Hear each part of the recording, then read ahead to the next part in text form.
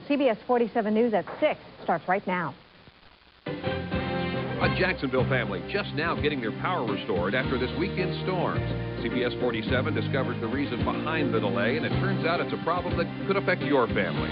Putting former criminals to work. A national program wants to find ex-cons jobs in Jacksonville. And tonight, CBS 47 uncovers what parents need to know before putting their kids on the school bus. Live from Jacksonville, this is CBS 47 News at 6.